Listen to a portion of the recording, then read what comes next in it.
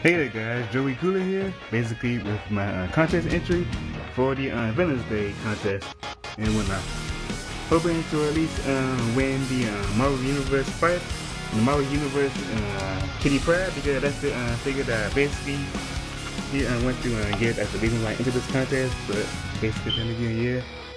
All the other little prizes I keep to yourself, but I just basically entered this contest for the Kitty Pryde because I really need a Kitty Pryde and finding her is pretty rare in my store. So yeah, have a little, basically have a little explanation for what's going on here, so you can basically know what's happening and why the villains are being the dominant of Villians Day. And basically, technically, you see right here. You basically Deathstroke, aka Slate, if you beating Tim Bacon and Robin right here, because he's basically worn out. Couldn't want to get done, so try to take him on himself anyway. Got this monsters on the can't remember his first name, something, the rest of his name was something like that, but it's monster something. Anyway, yeah, he basically basically pounding Cyborg face. Only he basically by pounding Cyborg period, because he basically got Cyborg pinned down here.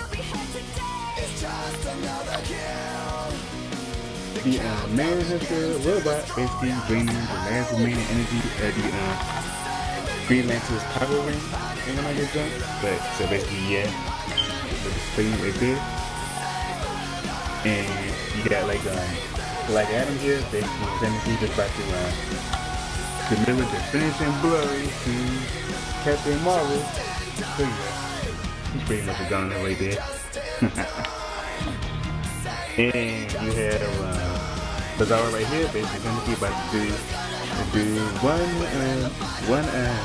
one gigantic heat vision, something like that. Well, it looks small, something like that, but can't really find the material need for like a bigger heat vision. But yeah, you can't get the idea. Hopefully it's good enough.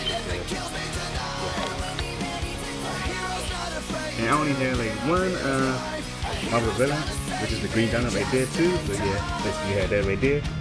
Not really, I don't have Marvel Universe figures, so basically then again, yeah, because they're pretty rare.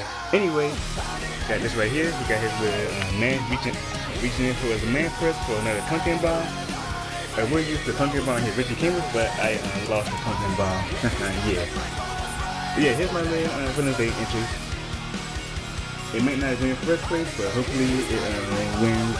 Well, hopefully it's enough to win the Kitty Pryde figure. But that's the only reason I entered this contest.